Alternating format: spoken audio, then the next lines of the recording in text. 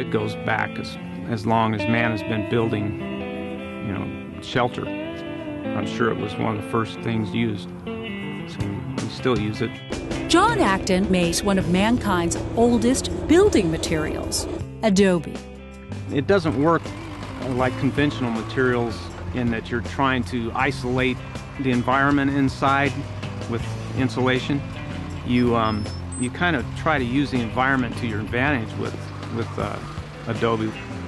There's very little disturbance to the environment.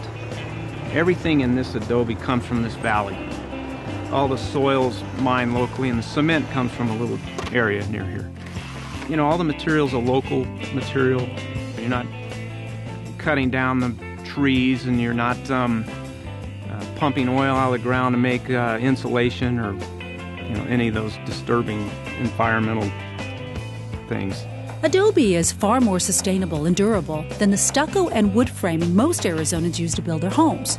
And besides that, it can be stunning to look at. I like the appearance of Adobe. I think it looks good here. If somebody comes to Arizona, they want to look at a building in Arizona, they'll go see San Javier Mission, which is all Adobe. In fact, the amazingly beautiful San Javier Mission was built in the late 1700s. Its beautiful whitewashed adobe walls still stand like a jewel in the desert. Jennifer V. Whittick has chosen to build her home out of Adobe.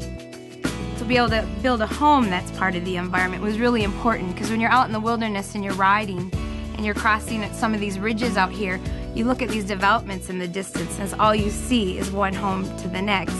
And you kind of look over at some of these adobe homes that are resting in the hillsides, and they really blend in. It's beautiful. They're basically built from your hands and the earth and the dirt. And the way they come together, we walked in and we said, we want a place that feels like it could have been built 100 years ago. Even though we're building brand new, we wanted that soul and that character of what Adobe gives you.